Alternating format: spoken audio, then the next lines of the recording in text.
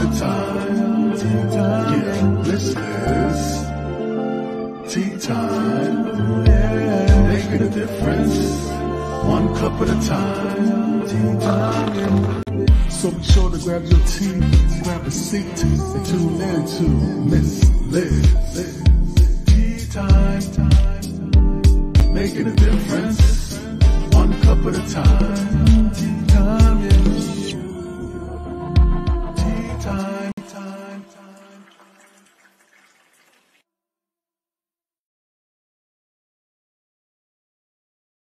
Well, welcome back to Tea Time. That's right, Miss Liz is back. I was here this afternoon with two incredible couples that returned on Tea Time. And tonight I have Sean Bridges in the house, and we're going to talk thriller. We're going to talk screenwriting. And his tea tonight is totally excited and attitude. That's the type of tea we're going to be serving tonight with all of you guys. But before we get started on all of that, we're going to get you over to Miss Liz's YouTube channel. We're going to get you to ring that little doorbell so you can get notified when these tea times are live. And you can join the live stream with your questions, comments, and support and all that good stuff. If any of the tea times resonate with you, I do encourage you to share them with your friends, family, co-workers, all of that. You can listen to them in the morning, afternoon, in the evening, on the road, in your home, at a picnic, at an event if you're bored, but no, don't tell anybody I told you that. And again, I want to thank all of my supporters because I could not do this without all of you guys. So let's get the disclaimer, let's get some bio, and let's get some tea serving with Sean Bridges tonight. And we're going to talk about his new book called The Gunbarrel Highway. Disclaimer for Miss Liz's Tea Time live show. Miss Liz, myself, is going live using StreamYard. Before leaving a comment, please grant StreamYard permission to see your name at StreamYard.com. Please be advised that the content brought forward for any Tea Time show hosted by myself, Miss Liz, is always brought forth in good faith. However, may bring forth dialogues and opinions that are not representative of my platform. The facts and information are perceived to be accurate at the giving time of airing. All Tea Time guests and audience participants are responsible for using their good judgment and taking any action that may relate to the discussion. The content brought forward may include discussions for some where they may be emotionally at risk. It's significant to know that this show is engaging in discussion forums only to offer and inspire awareness and connection, and is not a panelist discussion. You may freely contact me, Miss Liz, through my email at participating tonight's show in any aspect. I'm myself, Miss Liz, and we'll see you at a later show at a later date time. And again, all Tea Time shows are on a Monday, Tuesday, Wednesday. So now a little bit about my guest. Well, my guest is Germany. Nickel Award-winning screenwriter and author. He's a Stephen King dollar baby with his festival-winning audio productions of One for the World. His Audible Parade Productions created a serially at work on their next horror suspense audio series, Parasites Zero. His screenplay Beginner's Luck is a 2020 winner. He produced and directed 2 documentaries in the Caribbean, one in Jamaica for teachers and students in 2020. He's worked on a number of projects for Troublemaker Studios out of Austin, Texas. Welcome, hey, Ms. Liz. Welcome, Sean. In Germany? Oh, it's Wiesbaden, Germany. Yeah, I was born there. I went to college in Heidelberg and Munich. So I spent, my father was in the military, so I grew up kind of moving around every 3 years, like an eternal alarm clock, and then finally settled in Texas in 1999. But yeah, I was born in Wiesbaden, Germany, and went to school there. So, okay, so let's take you back to that Germany. Who were you as a little boy, and who are you now, Sean? I still am a kid, to be honest with you. I was a little kid who was always the new kid, always. Like, it always seemed like every time we moved, we never moved down the street. We always moved to a different state or continent. So it was always and not to date myself, but this was pre-cell phone and pre-internet kind of time. So when you moved, it was really, you know, you were erasing the chalkboard and starting over from scratch. I, in a way, always found that to be, you know, I always felt different. It took me a while to find a place where I didn't feel like I was outside the fishbowl, but I loved that experience, getting to connect with new cultures and new people, and having to learn to kind of fit in instead of fading in the background, and trying to connect with new people all the time. And honestly, I still find myself doing that even as an adult. You know, I've I've never been living heard in that San saying before. Oh, fishbowl. Oh, you're freezing So, up. are you are you back? Oh, I'm here. Yeah. I could see me. I just, all of a sudden you locked up and I was like, oh, I wonder what's going on. Feels a little warm host technology, right? That good Yeah, old that's going live, right? Live is the blooper season, right? We have a little bit of bloopers live is here and there fun. from Yeah. time to time. So, Sean, I've never heard that saying before, out of the fishbowl. So I think it was just, you know, you're coming into a new environment with new people. You're not sure if you fit there. And I felt like, since I never the question that takes me an hour to answer, because I don't know where I'm from, and I was born, moved again. So it took me a while to fit Austin, Texas. When I moved there in '99, it felt like home to me. It was very, I felt like this really isn't for me, or I'm not really, you know, it was easy, that makes sense, and it was easy to kind of, when it was time to move, whether it was it's 3 years up, you're done. I would pack up and go somewhere else and try something else. I see. It seems not on the cheap, maybe. I mean, I would say for any kind of vibe. okay, I was just seeing all these School, which was funny because it was students from everywhere, and I love that experience with connecting with everybody and meeting people from cultures and countries that I would have never imagined going to, and it was always amazing to me. So I've always been, we didn't live on the military base. We lived. My German is not too bad. I haven't used it for years, but when I actually have a beer or two, it comes back. It's in my head somewhere. Yeah, Vonnie, but it's in there, it comes out when it needs. yeah, it's, and or if I'm talking to somebody, it's I always was fascinated with people who spoke many languages, and like, how do you do those things that adults, or how do you say that the right way?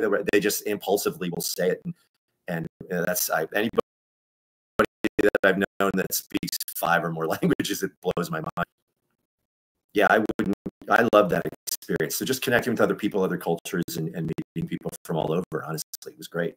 I love that you just spoke in German, because my mom was that gave me my first cup of tea, and she was from Germany, and she taught me how to serve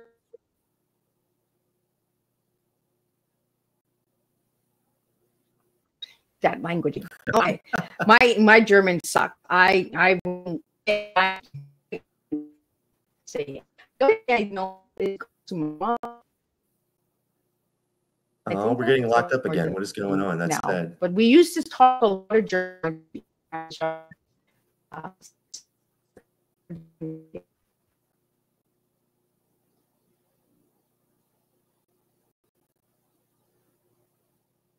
It froze again. Aw.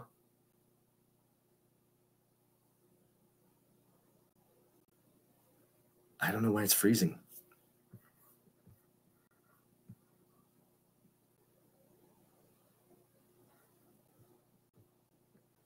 I hope you come back. I hope she comes back. Oop, it went out.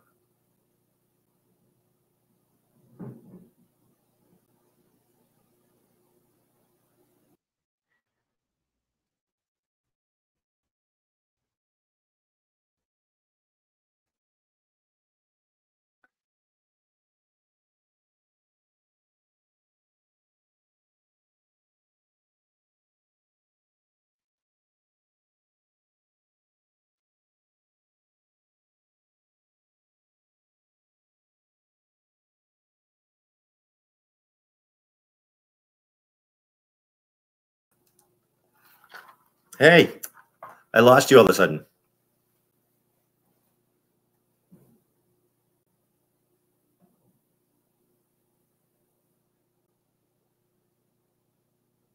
Everyone can see and hear me. Hi, everyone. I can't see. There, I'm back out again. Aw.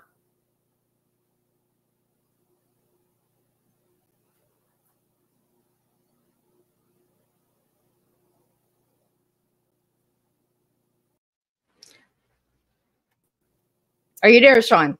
I'm here. Yeah, I can hear you. You know, every time I have a good tea time going on, guys. Oh, that was fun though. All of a sudden it froze. I was like, oh, okay, she's dripped there, and then you clicked out, and that's fine though. It's fine. That's a good old live show, right? We're That's gonna have perfect. some bloopers, right? So Yeah, Sean, technical difficulties are not a problem.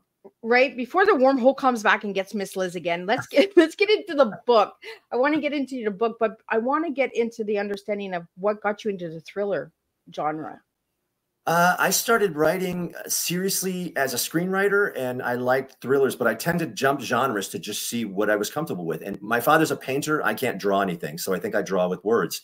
And it was something that I learned on my own. I didn't go to, I went to college for an international business and marketing degree, so I probably should be a banker, but I went a different direction in life. And that's where I won the Nickel Award, which was sponsored by basically the Academy Awards. I beat out thousands of other people to go there. I was invited. I had Los Angeles representation, and then tried to work as a screenwriter and wrote a number of, maybe about a dozen screenplays in different genres. But the suspense thriller genre is always like a comfortable sweater. And I tried to write my first novel in 2010, and it was successful, but I ended up self-publishing it. Gunbarrel Highway is my fourth book that I've written, but it's my first professionally published novel. So I connected with a publisher out of New York, and they picked it up. That was a whole process in itself of going through the editing process, finding them, pitching it to them, having them decide they wanted to take me on under contract, then working with me on editing it, then getting to the point where it's going to be released on November 20th. But it was an idea. Honestly, it was going to be a screenplay years ago that I just never figured out. It was a short. I had a good beginning, but I didn't know where to go with it, and I just threw it in a drawer. And then years later, I found that and reread what I had, salvaged a few pieces of it, and decided, oh, this might make an interesting book, and based it on where I'm living in Central Texas. And yeah, it's become my first professionally published novel now. So it's just weird where things end up going sometimes. So how did you get the name Gunbarrel? Gunbarrel Highway, it was initially, this was called Hit and Run, which I thought was too generic and just sounded flat. And Gunbarrel Highway, it was a song from Midnight Oil, which was a group in the 80s, again showing my age. But it was an album that called Diesel and Dust that I liked in high school, and it was like a deep cut track. I don't even think it was on, but anyway, that title I remember jumping out at me and thinking that's a great title, because it's basically a guy who's on the run, and people are trying to, whether it's police officers or vigilantes, everybody's trying to get this guy. And I thought that's a great title. Come to find out, there really is a Gunbarrel Highway in Australia. It's a flat 1,500 mile road that just goes out in the middle in the Northwest Territories. So it makes me like, oh, that would be a bucket list, amazing life trip to go drive that road. Something out of Mad Max probably, but that would be amazing to go do. But yeah, I just thought that title was great, honestly. So sometimes titles take a while to materialize. And this one, when I stumbled upon that, I thought that's the title. That's what this is. This guy's in a Gunbarrel Highway. There's your number 3 trip. Yeah, I know. That's in the backstage, right? It's in line. Yeah, I would love to. I've never been to that part of the world. I would love to go, but that was the inspiration for the title, where all that came from. I think that would be really cool if you went to Australia. Yeah, so I would love to. It's always been a place I've envisioned and thought about, and we'll end up there. We'll go sometime, not for just a couple days, but go for an extended period of time and just experience it the way you should. You know, that would be amazing. Yeah. You're gonna get off this tea time. You're gonna get your crew together, and we're going to Australia. We're down there, yeah. But the funny thing is, Texas and Australians seem to connect, because I think the wildlife and the the weather and the climate all seem to kind of match up. So Australians love Texas and Texans love Australians. I don't know why that is, but that's something I've heard. So I can imagine that I mean, everything's out to hurt you. All kinds of, every plant and wildlife seems to be scary. So it kind of fits that mindset. Yeah, that's pretty much what Texas is right now. So, well, and it would make a good thriller, right? It would. Yeah, I would love to go. So it's one of those that it's definitely on my list of mental. I have a mental checklist of things that I've got to get to eventually, and it's in there. Yeah, I'd love to go. So I want to talk about these Stephen King short stories. Because I found you on, I found you on there. So tell us a little bit about that. I heard about the Dollar Baby program when I was a kid in high school. Again, dating myself, I remember seeing on VHS. So I keep going back to all these VHS. You're giving yourself really away.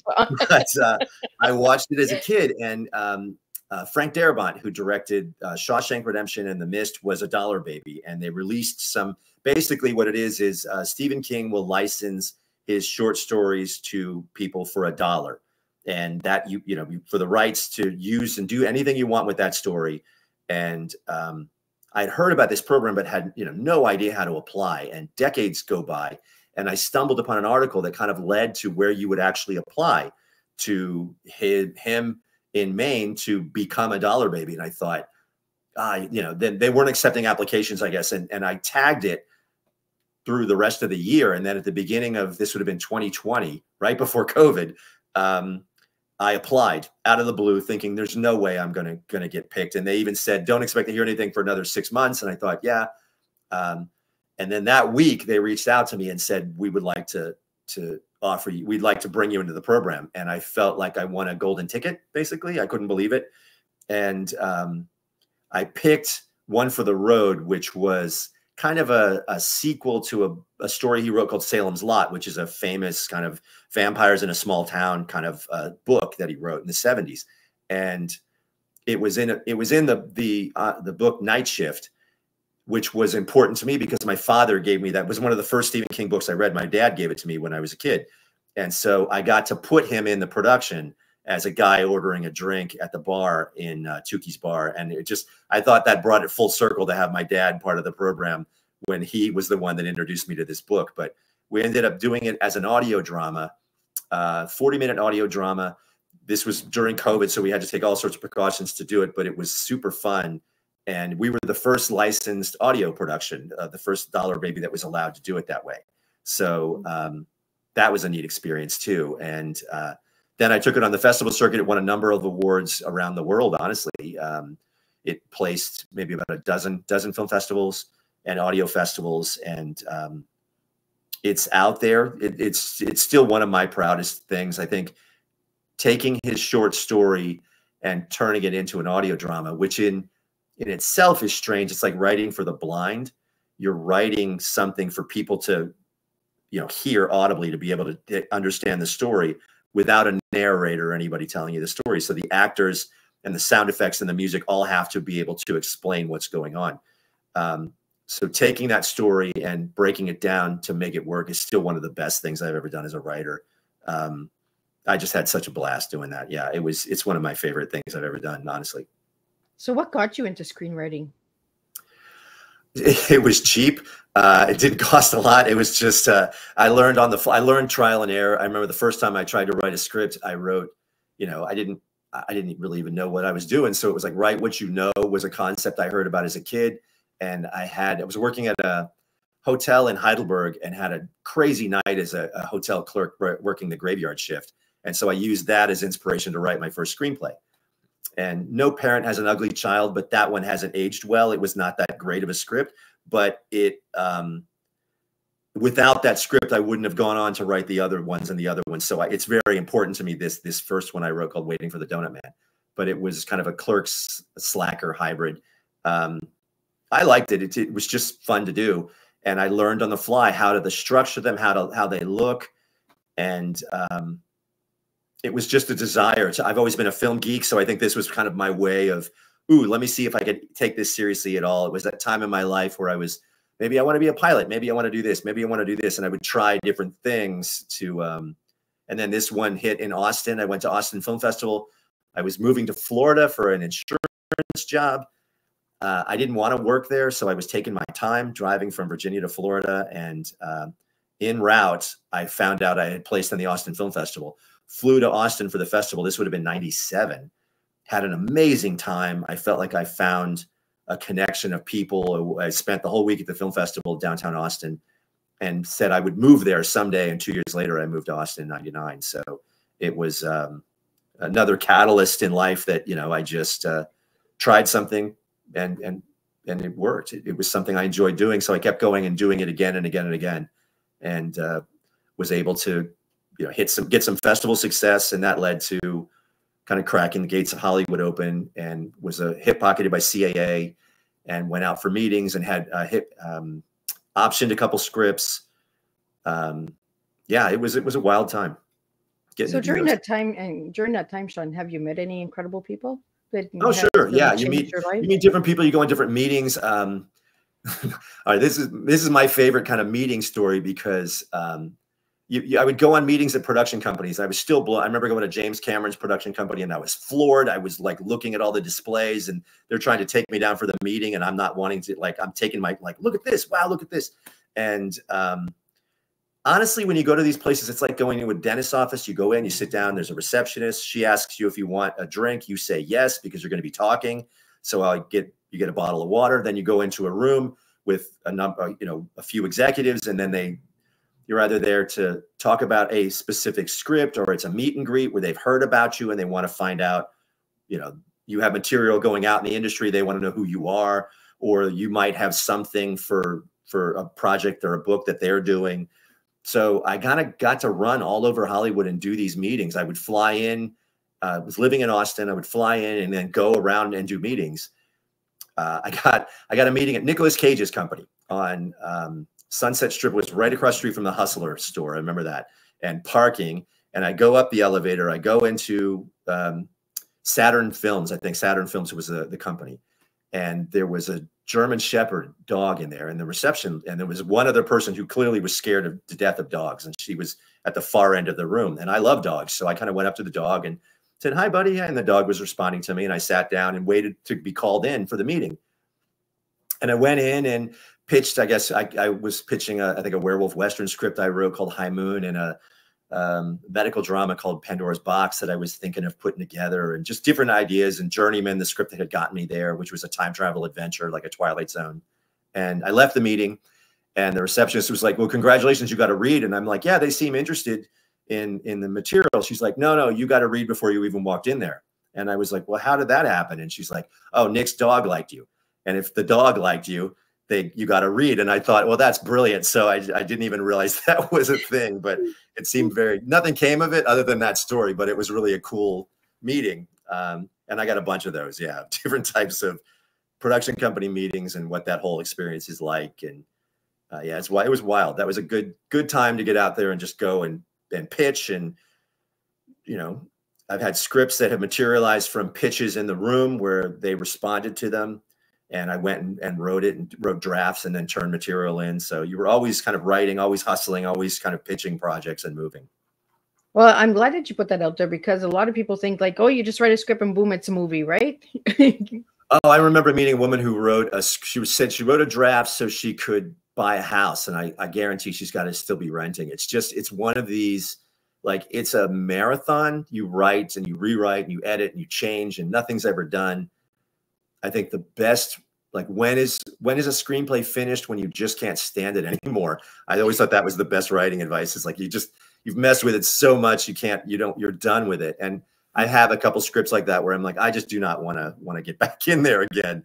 So it's done as far as I'm concerned. Yeah, it's definitely a marathon, not a sprint. It's a long-term goal. And the festival circuit was how I got in. That's how I got there. I got a Los Angeles interest, and then just kept writing and worked with agents and managers and went that route. Yeah, when you said it was like going to the dentist, I was like, oh my God, that's like a horror for me. Like dentist office is like a place I avoid. Like, it's like a vampire place. Like, you stay away. That was so strange is how, because they all had a fish tank or some kind of thing. They all had a receptionist. And what would happen is, at the end of the day, I would go to my hotel room and have a stack of water bottles from all the different meetings I have. So I would always take a picture of like my 7 or 8 water bottles stacked up, because you would always kind of have to be talking. And even little tricks like you go into a room and there's always a hardback chair in the room. Go grab the chair and bring it over to the desk, because if you sit in the couch, you sink down lower than the desk. And if you're sitting in the chair, it was just, weird little things like that would help in a way. But it really was that kind of pedestrian. It was very, I think when people think of Hollywood, they think of the dream factory.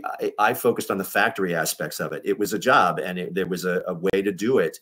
And the dream was always exciting. And I mean, getting to go on studio lots, and, you pull up and the guy checks your name and there's like the big Warner Brothers tower or something, or it's just amazing to get to do those kind of things. But the studio backlot is pretty bland. It's just some, empty, some hangars and bungalows, and it doesn't really look like anything. So it's kind of wild when you get in there. Well, and it's nice to put that out there, because everyone thinks Hollywood, right? Oh, fame, fortune, instant spotlight. There's a lot of work that goes behind all of these movies and films and books and all of that, right? Yeah, when you see the credits roll, there's a lot of names of a lot of people involved at all aspects, and it takes years sometimes. What I've also discovered is when you meet people in LA, if they were interested in a script, it didn't matter anything else I wrote. That's what they wanted to focus on, and they never let it go. And they also have no sense of time, so they could talk to you 10 years later, and it's like they spoke to you last week. Like, hey, how you doing? And I'm like, I haven't spoke to you since 2001 or something. It's like, yeah, life's been good. It's just it's a different animal. It's a different way of being there. Now the industry is going through huge changes now, but it's still an exciting, anytime, LA is exciting, but it's a lot like Las Vegas to me. 2 or 3 days and I'm done. I got to get out of there. I've had my fill. So I never wanted to live there, but I liked going in and going to meetings and then flying out. Well, it seems like it's a busy, like almost going shopping right in a shopping mall. It's so busy, right? It's just go, go, go, go, go. And nothing is centralized. Everything is scattered everywhere. So everywhere you have to go is across town, and every highway is a traffic jam. So it just takes a while. And again, I'll date myself. This is pre-cell phones. I was like MapQuest and things like that, just, trying to figure out where I was going. And I get lost going around the block. So it was a wild thing for me to do, to like, okay, I got to go to Burbank to Center Studio City. It's like, I can do that. And I try to figure out my way around. It was wild. Yeah, it was always wild. It sounds like you have a lot of adventure in your life there, Sean. I think life should be like that. It goes up and down, but I like living a fun life. I like taking chances. I have a lot of failure. I'm on a first name basis with failure. We get along fine, but I don't let it beat me. And I'll try different things. And I've had so many, when one door closes, something else opens. I mean, it's a cliche, but I found that to be true, where if something ends and I think, well, that's it. There've been plenty of times where, like I was with CAA for a few years. I remember I just hit a festival with a new script and my agent said, that's great. We're no longer going to be working with you. And I was like, well, okay. So it was a good 6-year run. And I thought, well, I'm done. And then a year later, I'm doing a documentary in Kingston, Jamaica. And then a year after that, I'm doing a documentary in Port of Spain, Trinidad. And I didn't see that coming at all. And then the books, and then trying that, there was no reason for me to be an author. It was just, oh, let me see if I can get work out to an audience this way. The audio dramas was something that came about. I was in a place of like, things aren't going my way. I was asked to be a judge at the Austin Film Festival. And I said, yeah. And it got me a badge for the festival. And I attended some 90-minute panel on a whim that was called audio theater, and discovered it was like radio dramas from the 50s, but using modern technology to distribute it to an audience. So I love that idea. And it was another way to get material out to an audience. I'd never been in a recording studio or anything. It was just a new way of doing things. And an old way, but for me, it was neat. It was new. And I thought, this is kind of it's another way to get material out to an audience. Let me try that. And so I've always been open to trying things. Well, it's nice to get into different aspects, right? Different branches and avenues.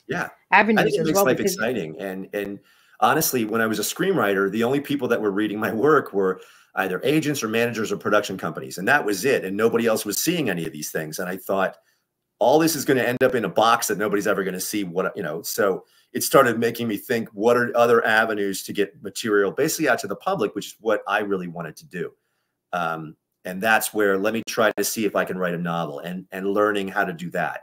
And that's all was a whole experience in self-publishing, and then going through the publishing, you know, system, and everything that you do to get to a professionally published novel is a long-term. You know, I wrote Gunbarrel Highway in a year, then it took a year to find a home, then it took a year to go through editing and all the things I had to go through. So when it comes out in November, that's been a 3-year process to get from me writing the best book I could to literally it coming out on shelves. And I would, now it's like, okay, that's the only way I would ever write a novel, going through the editing, having editors look at your work is so important, and they find things you can't see, and it's so worthwhile. And it only makes your work that much better. So I would sing the praises of editors all day. And I love that. And working on a new audio drama with about 50 voice actors that's coming out next year. We have so much fun. There's so much talent here in Central Texas, whether it's Austin, San Antonio, or the Hill Country, Dallas. I connect with professional actors from stage, screen, movies. You know, it's amazing. Working at a recording studio. I'd never been in one before. Now I work at a recording studio in Blanco, Texas all the time. It's just, I think, always opening myself to new things, trying new things, getting out there. I think it's important. That's how I will always, I think, live life. I don't want to live it any other way. Well, I think it's important, right, to have that trial and error, you know, and it's okay to be good with failure, you know, because then you know that you're being true to yourself. You're being authentic to yourself as well. Well, I tell my nieces and nephews, I say, look, you can fail, that's fine. But the worst thing you can do is not try. If you want to do something and not try, I think that's the kind of thing you regret forever. And as you get older, you're like, oh, I wish I would have taken that opportunity. I wish I would have done that. And I don't want to have those. I would rather, you know, well, let's give it a shot. Let's try it. And that's always been my mindset. And I don't know if that comes back to just being a new kid and moving around all the time, or just willing to take risks and chances. Even with this new book, I work as a bartender right now at a whiskey distillery in Central Texas, which is a very Texas thing to do. That feels like a stamp in my Texas passport, actually. But I'm investing in myself to get the book out, to you know, hopefully that people will respond to the new novel. The early reviews have been really positive, and I'm taking a chance on myself. And I think those are the best kind of chances you can take in life, is chances on yourself. So Sean, what got you into bartending? My grandfather was a bartender. It was one of those things I enjoyed doing. I don't go to parties well, so I like to keep busy, if that makes sense. I would go to parties and clean up, or I just like to be like, I go to a party like a NASCAR driver. I go round and round in a circle till I crash and burn, or it's over. I can get out of there. It's just a weird way. I feel uncomfortable in those situations. But if I'm doing something, I like that so much better. And bartending has a craft to it. I like craft cocktails. I like making cocktails and making drinks. There's an art form to it. So again, I think it was one of those things that I took a class in bartending last year in Texas, and practiced. You know, it had to be a license. You have to have a license from the TABC Liquor Authority in Texas to become a bartender. So I went and got my training for that and loved it. And it was just one of those, hey, I want to do this. I was doing it at parties and making drinks, and I thought, I want to just get some more training on, and be able to make other drinks and learn more about it. And that led me to a job this year at this tasting room in Blanco, which I love. I'm having the best time there. It's hard work, but I also enjoy it. I enjoy the patrons. I don't drink, so I drink pineapple juice and orange juice and kind of talk to everybody, and it's fun. So do you have a signature drink? Old fashioned. I love making an old fashioned. It's everybody likes it differently. Some people like it sweeter. Some people like it more whiskey. Some people like more cherry juice. Some people, but yeah, I love making an old fashioned from scratch with about anything. Is a lot of fun. It's still a drink I like to put together, and I make a mean rum punch, so that's a good one too. So, so when there's a party, everybody calls you, right? They actually do, yeah. Anytime we do family parties, they give me like make that rum. It's usually like a rum punch or other signature cocktails, or I'll make a vat of it, like a batch of it, and bring it to the party. And yeah, that's, instead of bringing like a fruit salad or something, I bring the alcoholic drink. So yeah, bring that thing you make, like bring that one. Like, okay, I can do that. That's cool. So, Sean, I want to go back to the Stephen King. Have you ever met Stephen King in person? No, and that was probably the one thing that I was hoping would come out of this. I communicated with his secretary through the whole thing, and she was wonderful. His office was wonderful, and I thought that would be the cherry on top, actually getting to hear from him. All I knew was that, you know, we had won festivals with it. I'm very proud of it, but no, I would still love to have that connection. That would have been amazing. But Margaret, his secretary, was as close as I got. So.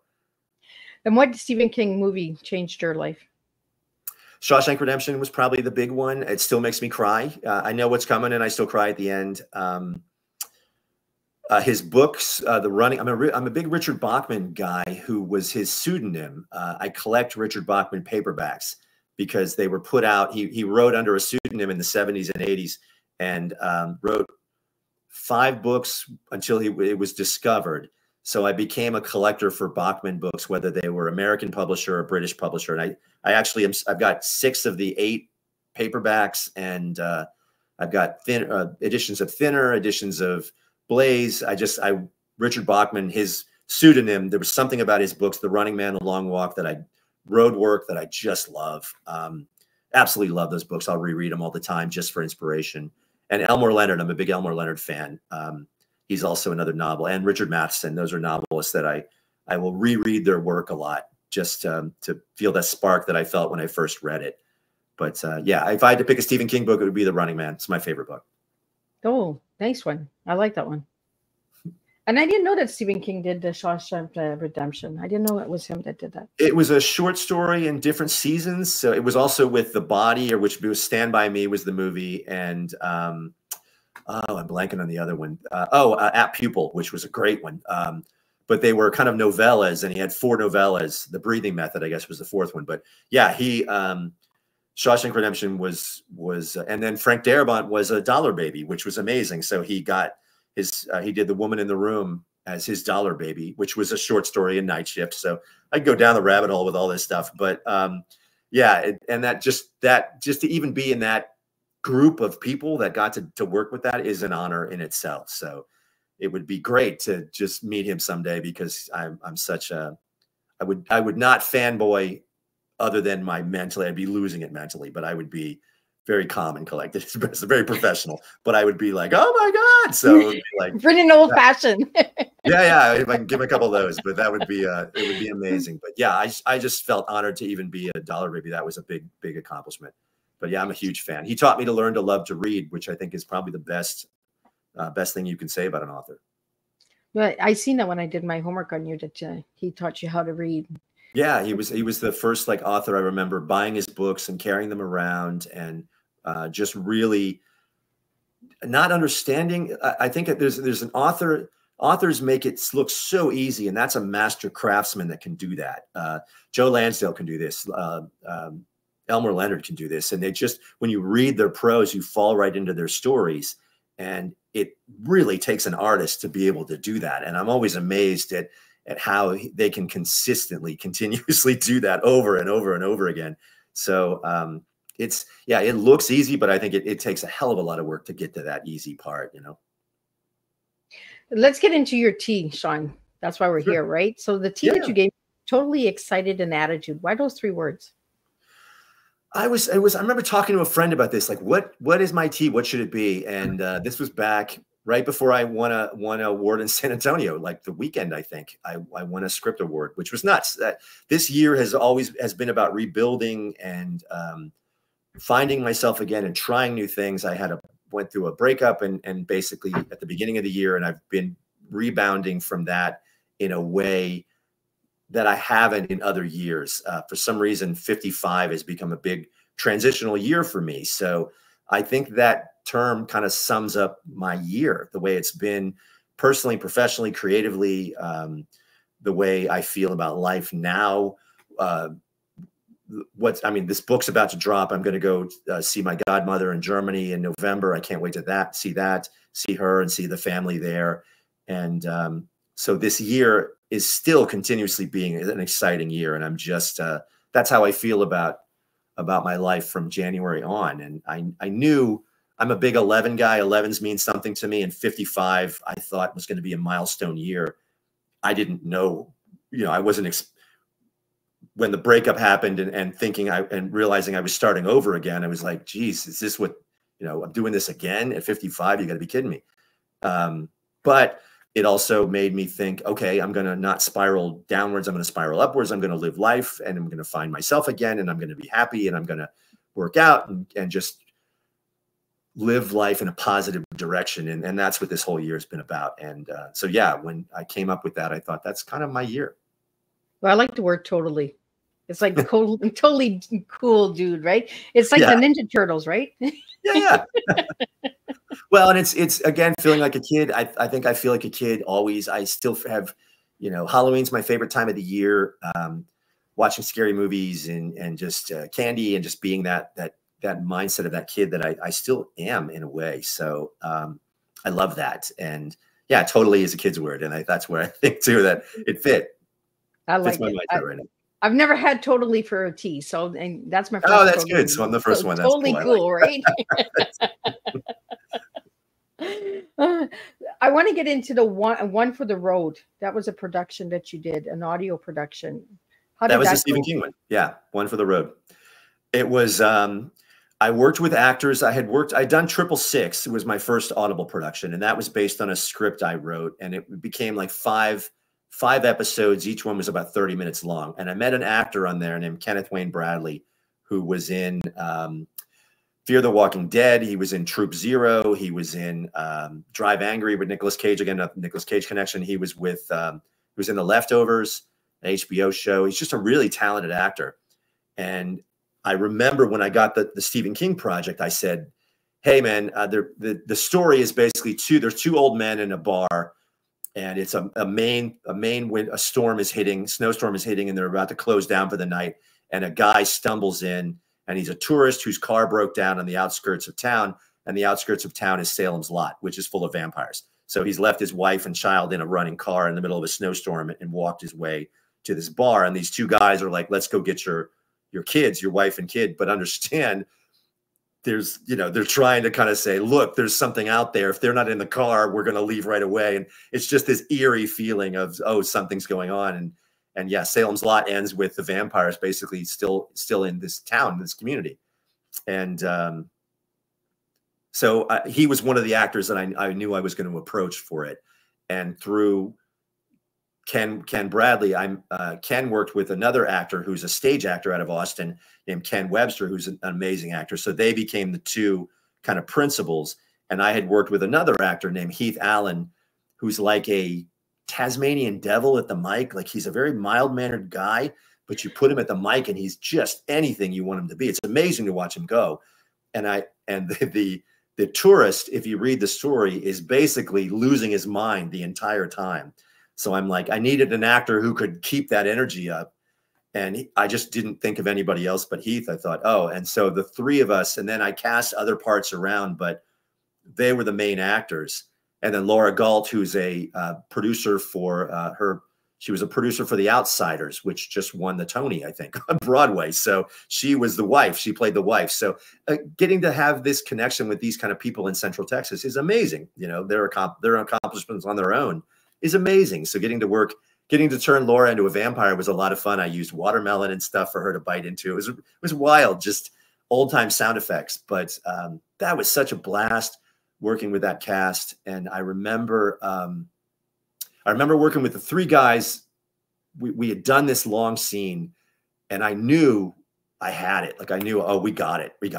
But I was having so much fun. I was like, guys, let's do it again. We're going to go back and do it. Give me another take, just because I was having so much fun sitting there listening to it. And I knew I didn't need it, but I was like, oh, that was great. Let's hear it again. Let's do it again. So it was, we just had that kind of camaraderie, that kind of connection. And I love that cast. The cast I worked with across the board on that one, everybody brought their A game. I think everybody wanted to work on this project because it was a Stephen King story.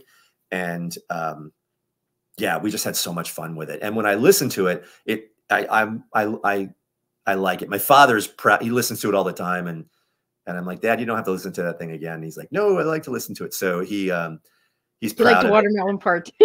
Yeah. I'd probably just listen to him. This was funny too, because all my dad had to say is, thanks, keep the change. And he was so nervous on how to say it. And I'm like, he's like, should I say keep the change? Should I keep the change? Should I, what if he doesn't want to keep the change? What if he's asking me all these questions? I'm like, Dad, here, hand me this $10 bill and say the line. He's like, thanks, keep the change. And I got it. But it took like 10 takes for him to do it. But it was the funniest thing. He was so excited being on the mic and working in the studio. So having those little moments is what I remember about that kind of recording. It was really Angela Bardis Peters she's a voice of Fawn, who she worked for Disney, and Fawn, I guess, is Tinkerbell's friend. So she was Fawn in all the video games in the Disney productions, and she's in the production as the daughter of one of the leads, and has this great scenes at the end with Ken Bradley. And I just loved every aspect of that. Honestly, I loved getting to do it. I loved writing it. I loved recording it.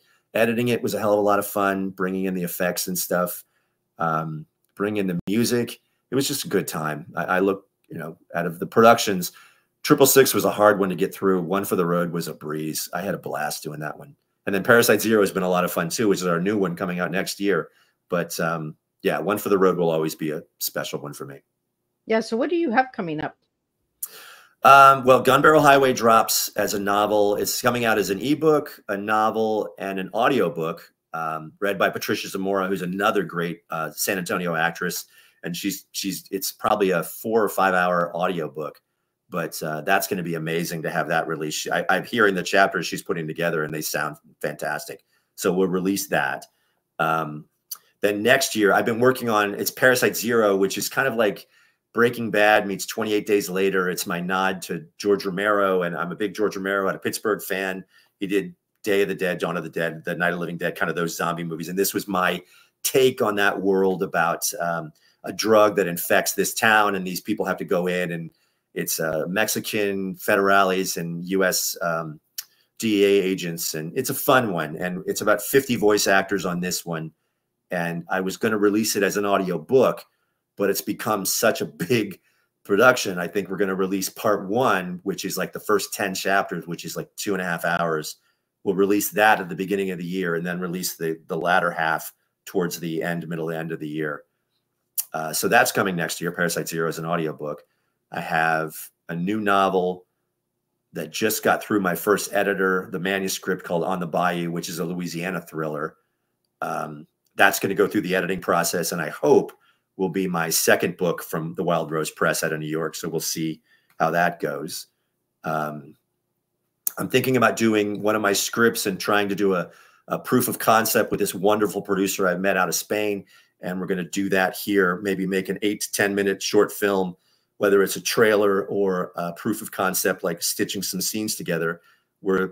That's early stages of putting this together for next year, but I'm going to try to do that. So I have to admit, I've had this kind of burst of creative energy, and I'm working on these different projects, and I'm having such fun that, plus I'm working as a bartender, and that's beating me down, but in a good way.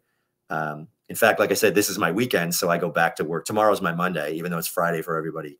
For me, it's Monday at the bar. So it'll be a long Friday. I think it's pretty cool that you're staying busy, and it shows that you're doing all these different things, right? You're not just one thing. Fun, and that's what's exciting, and it's all coming together, and I'm doing it here, and I love that. And there's something about, I live in a small town, but I work at a professional recording studio, and I can connect with professional actors who are accomplished in their own right, in their own achievements. It's amazing what they can do. And I love working with talented people. There is some kind of drive that I think part of this industry works for me, because I know my strengths and weaknesses, and I love working with people who are talented, and that like, oh, I don't do that well, but I know somebody who does. Let's work with them on this project, or let's bring them in on this. I love that aspect of creative work. It's really fun.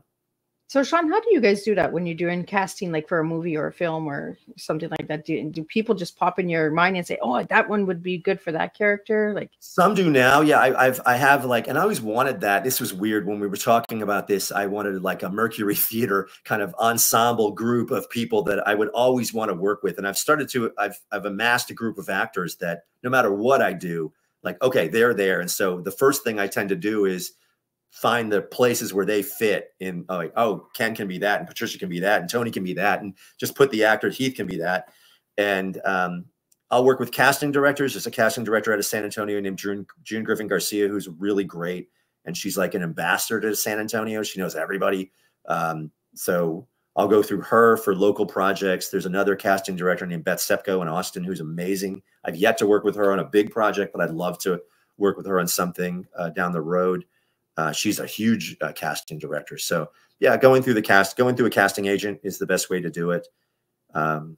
Sometimes I'll bring it, my audio projects tend to be a mix of professional actors, and then I'll bring in family, friends, people that I'd love to do it. And I'm like, yeah, come down and do a voice. You can be a airline pilot or whatever I needed. I had a guy in Canada of all places. I met at a conference in Chicago early this year, and he just had a great voice. And I said, do you want to be an airline pilot? He said, yeah. And he was able to record it because with a pilot, you kind of you put a dub, they can do it. They don't have to be in the studio. So he recorded all his lines at his studio in Canada and mailed them to me. And we're adding them into the Parasite Zero Part 2. But yeah, I love finding ways to connect with different people. And I'll be approached by actors or people that want to be a voice actor. And yeah, if I have a place for them, I'll definitely bring them on board. Well, for all my listeners out there that have that question on how it works to get cast and all that into a movie and a film, certain casting directors, yeah, and that's who if you're talking movies, casting directors should be your best friends. Extra work, I ended up working on a lot of Robert Rodriguez movies. I actually got some screen time on Machete Kills and Sin City: A Dame to Kill For. I was a cop. I was also Powers Booth stand-in on that one. So for a couple years, I was doing extra work. I kept getting cast as a cop.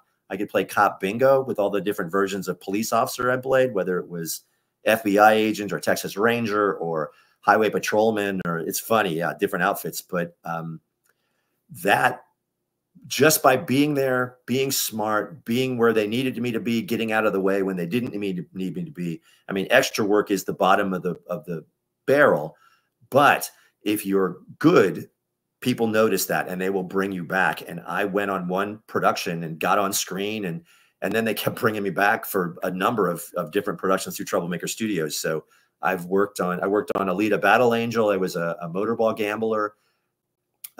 We Were Heroes, I think, was a Netflix film he did for kids. I was the mayor of Austin, his stand-in for that one. Different things. So I would come and do different projects for them. And I'm always open to working for Troublemaker Studios. And it just became a thing because I was smart. And when I was there, I was ready to, I was a private in the Army, but I understood where I was. And I realized, okay, let me make this work for me. And then they invited me back to the next one and the next one and the next one. I was a highway patrolman from dusk till dawn. I got my head cut off. That was amazing. Yeah, that was wild. Got my head cut off. That was cool. It was cool. Yeah, it was really neat. When I saw me, I'm like, my head's gone. It was like, there I am. So it was wild, but I knew that was me, but it was still wild to see me. I'm like, that's me. It's just, and little things like that. It's just fun. But yeah, if you want to get into voice acting, it would be casting agents are your best friends, honestly. In acting, casting agents are the way to go. Awesome. Well, Sean, I asked you to give me one word to describe yourself, and the word that you gave me was driven. Why that word?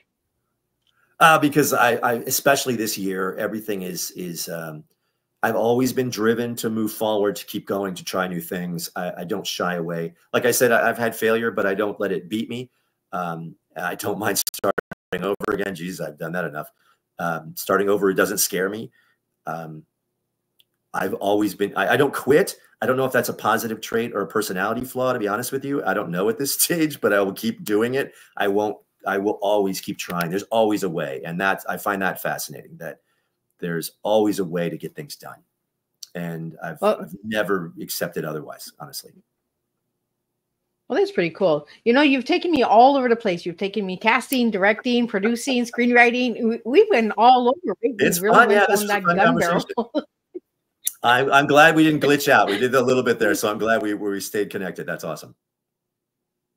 Right. Well, you just got to keep going. I don't give up either. I'm that kind of woman that just, yeah, the wormholes can try and take me, but I'm not giving up. There you go. That's It's our little thriller, right? They try to take me out, and I'm not coming.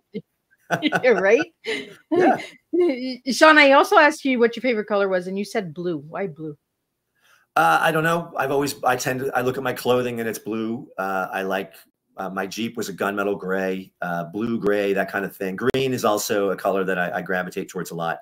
But yeah, it's just, when I get questions like that, I go, boom, what's my answer? You know, like top of your head, and blue is the one that jumped out. I'm blue. Blue is my favorite color, which yeah, I like blue. I'm a blue blues. I look good in blue. Blue works for me. That's a good one. You're the man with the head cut off, right? Right. Yeah. So, Sean, I want to put a final call out for your book. So your book is dropping November 20th. Put any information, anybody can find it, where they can find all of that good stuff. And if anybody would like right now, the pre-release link is at the Wild Rose Press. You can look them up online. I can give you the link. You can include that in whatever you need. That's what's out there now. And then you can also find information about me at audibleparade.com. That's my website, where some of the audio productions, you can listen to the 666 or the Stephen King Project, or even updates on the book, and then links and things that'll send you a different thing. But yeah, for the book right now, Wild Rose Press, and it'll launch officially November 20th is when it comes out. Awesome. So is there a final message you'd like to leave for everybody out there that might want to become a screenwriter or producer, director, any of that cool stuff? You keep trying. I mean, honestly, the best way to be a writer is to read and write. It sounds basic, but it's the only way I know how to do it. And I don't know any shortcuts. I wish there were, but I've yet to find them. I just think you just keep at it. You learn from your mistakes. You pick up the pieces of salvage and you try again. And that's the only way I think I know how to do things. So yeah, you don't. And also, you're only in competition with yourself. You're not in competition with anybody else. And I think once I understood that, that made life easier, where I wasn't putting myself up against anybody else. It was my life, and this is the pace I'm going. How am I doing? You know, so I think that would be something I'd like to leave with people, is that, you know, don't beat yourself up if you're not writing every day 9 to 5. Write when you're inspired, write what you want, and just keep at it, keep going. And if you're driven, you'll get where you need to go. Well, there you go. There's that driven again, right? Let's just drive it. Let's take you on an adventure. Let's spill some tea together. Well, I think it was really cool to have you and share your totally excited attitude. We didn't really get into the attitude, but I think a little bit during our conversation, you could tell a little bit of Sean's attitude. I'm sure it spilled out somewhere. Yes. So it came out of the tea glass somewhere. It's there. Yeah. This is me. This is me, just how I am all the time. So yeah, lately, this is me. I think it's really cool, and I really enjoyed our conversation. And you too. Thank you so much for having me. This has been a really fun time. Check out that book, Gunbarrel Highway, on November 4th. Yeah, thank you. Yeah, it was really cool, and we went down a lot of rabbit holes, and I like to go down rabbit holes and see. Me too. This was a lot of fun. I'm still on, but yeah. I wanted to say goodbye, but this is really nice. I hope you can hear me. I had a great time. This was a great interview. Thank you so much for having me. Totally excited attitude. It's been awesome having you here. Be sure to check out Sean Bridges' books, movies, films, thrillers, all that good stuff, and connect with him. The website audioparade.com media here. Check out all of the cool stuff. And back on the 21st with Sharon Hazel, and we'll be talking about teachers educ.ca education. And then on the 22nd, we have Meg and Kelly joining us. We'll be talking about the travels of terror. And then we're going to be jumping into who do I have on Thursday? Grams is in the house, and she'll be talking about learning solutions. So we'll be talking about multiple different topics, and we'll keep it running, and we'll keep serving tea in a different way. I could not do this without all of you guys. As some of you know, Miss Liz is leaving in December, so stay tuned and check out these tea times. Share these tea times with your loved ones, and we'll keep serving tea until the teapot, it overflows, and we'll make a difference one cup of tea at a time. So then take care, and I'll see you.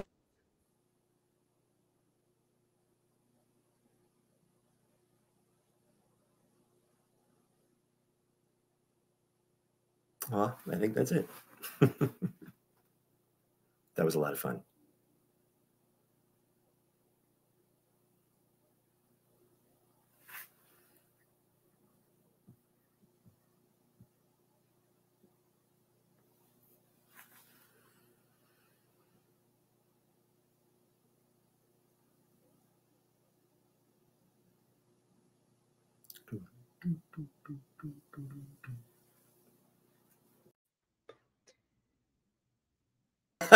It glitched out right at the end, but at least we made it. That was cool. They try to take me out all the time. Like it's crazy. But it was good. I heard your exit, and it sounded good. Awesome. Well, thank you so much, Sean. And again, live streaming it comes with its bloopers and glitches. It was a lot of fun anyway. I think we had a great. I mean, it was our conversation. That was awesome. It was great. I had a good time. That was a lot of fun. No, that was cool. So what's going to happen now, Sean? And within 2